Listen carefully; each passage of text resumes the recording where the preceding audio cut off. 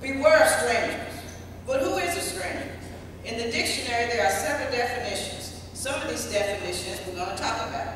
Someone you don't know, someone in a new place, alien, a foreigner, a person with whom one is not acquainted. When dealing with strangers, here are some tips to always keep in mind. Don't talk to strangers. Don't follow strangers. Don't get in the car with strangers.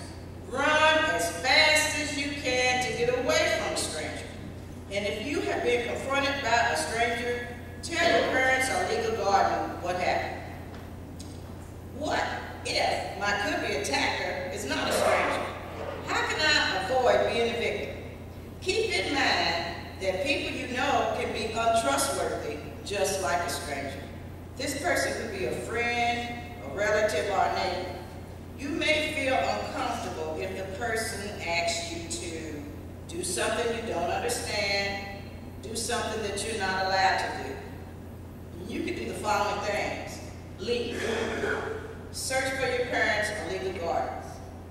Find someone who can help you understand what this person is asking you to do. I've created this part for all ages, so this may be a little kiddie, but maybe it's not. Okay, let's talk about food and drinks for a minute. Food and drinks are for the nourishment of our bodies. Utensils help us, assist us when we eat. Utensils are forks, spoons, and straws if you have one.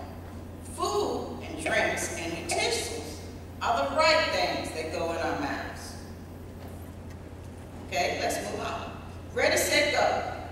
Whether you're preparing to run errands such as going to the bank, shopping at the grocery store, hardware store, or the mall, your mind should be clear of your task. Here are some helpful hints to start you on your journey. Just ponder on it. Avoid public restrooms. Take a bathroom break before you head out. Make your phone calls before heading out. You cannot stay focused on the scene around you if you're using your cell phone while you're shopping. Avoid fumbling through your purse and pockets as you walk through the banks, grocery stores, hardware stores, or the mall. Stop, look, think. Once you have paid for your merchandise, as a courtesy, step out of the way so other shoppers can check out their merchandise as well. Check your receipt before you leave the store to head for the car, the bus, however you travel. Leaving the bank, grocery stores, hardware stores, or the mall. Let's talk about leaving the bank, grocery stores, hardware store, or the mall. You should always be aware of your surroundings, whether you're traveling by bus, by cab, in car, or by foot. Just be aware. Check your atmosphere outside before you head out. Check your bus schedules for arrival and departure times. If traveling by car, look underneath the car for intruders. Once inside your car, lock your door, drive away. Try not to fumble. Just be aware. Okay, car facts. Traveling can be fun. Consider these safety tips for a fun trip. Keep your car fueled. Keep your car in good running condition. Check your tire pressure. Check and change your oil often. Whether you are traveling on the bus, cab, car, or by foot, if you get lost, ask the gas station attendants, store clerks, or police officials for directions. Just want to be safe. Just a tip on car facts. Keep these things in mind and wear. Never ride anywhere with a stranger. When joyriding, be familiar of your destination. Always have cab fare, bus fare, money for phone calls. Carry a cell phone if you have access to one. Keep this ace up your sleeve or in your purse. In other words, you ain't got to be showing everybody you got a cell phone because that's your secret. So keep it up your sleeve in your purse. Don't show everybody what you got.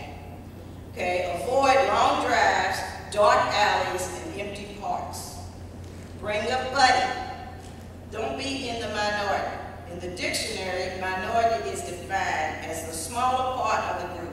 The only girl with 5 boys, etc. Don't be in the minority. Dating, home alone. Dates should be taking place outside the home. Go to the theater, the library, the skating rink, movies, the park, around people, restaurants.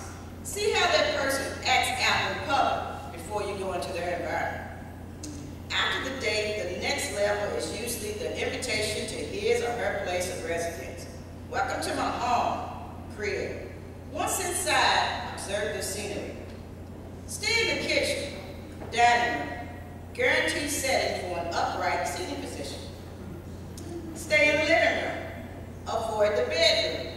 If you happen to wind up in the bedroom, ask your date to leave the door open. Ask questions. Is anybody home?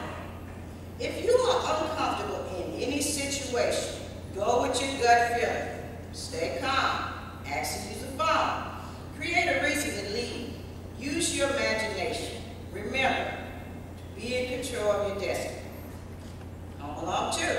Why are we here? Where are we? You might land up in a strange place other than his or her place of residence. You could be at his or her sister's apartment, single Uncle Bob's bachelor pad, etc. The wheels in your head should be turned. Always have a plan of action. Ask questions. Where are we? Where are we here? Let the person know where you stand up front. Be forceful, say what you mean. If the owner of the home or the renter of the residence is not there and they are unaware that they are having guests, leave before something comes up missing. It could be you. Party, party, party. You've been invited to a party. Find out who else is on the guest list. Ask if it's okay to bring a friend, the kind of friend you can trust to have your back. Remember the strength in numbers. Before attending the party, call TARC or your local transit authority. Find out if TARC or your local transit authority runs by the location of the parties. Make plans to be on the bus stop 5 minutes before the bus arrives. Make plans to catch that bus that comes before the last bus of the night for the scheduled party. Always have a cab fare, bus fare, or a phone number of a person that will come and get you. Don't be afraid. If you're in a situation, be a little embarrassed about it, maybe got out of hand, call your parents, call your sister, call a brother. Call somebody up that will come and get you. They'll come and get you, I promise they will. If you say, I need your help, I'm stuck somewhere, they'll come and get you, I promise they will. Check out the ways to exit in the case of an emergency. This is not the time, and it's never a time, to experiment with unfamiliar gadgets, drinks, drugs, etc. Stay out of bedrooms, stay out of rooms that shut and lock. Now, being stalked.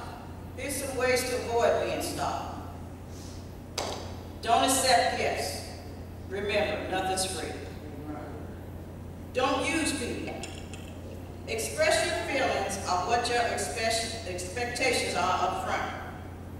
Ask for their phone number, but only if you're interested in giving them a call. If you are making plans to meet a person and you don't know much about that person, say for instance a blind date, maybe you got on the internet and found a love, whatever. Meet them at a public place. Ask your friends not to play matchmaker by giving out personal information regarding you. Don't make too many for me. Let me pick my own people. Don't give out your phone number to your residents. Don't give out your cell phone number. This is ways to avoid being stalked. Don't give out your address. Never let a stranger know where you live, especially if you live alone. Be careful who you invite to your place of residence. Okay, that continues my presentation. I want to thank my brothers that came before me, Deacon Wilson, who did a fantastic job on his presentation. When he poured out that can of wasp spray, he did his homework. I mean, that was great. Thank you, Mr. Wilson, for that extra tip. And Dwayne Haynes did a fantastic job. I mean, talking about people coming over that you know, like I said, when people act strange, you know how people roll, just kind of like pay attention. And this presentation was not to keep you in fear, as Dwayne said. It's really to keep you cautious, keep you on your toes. You have to be educated in ways that you can help yourself and protect yourself. It's a dangerous world out there. Everybody's not a Christian. Everybody's not a Christian in the world. So we have to be careful and cautious. So that's the end of my presentation. If anybody has any questions for Deacon Wilson or Deacon Haynes or myself, just ask us a question and we'll try to answer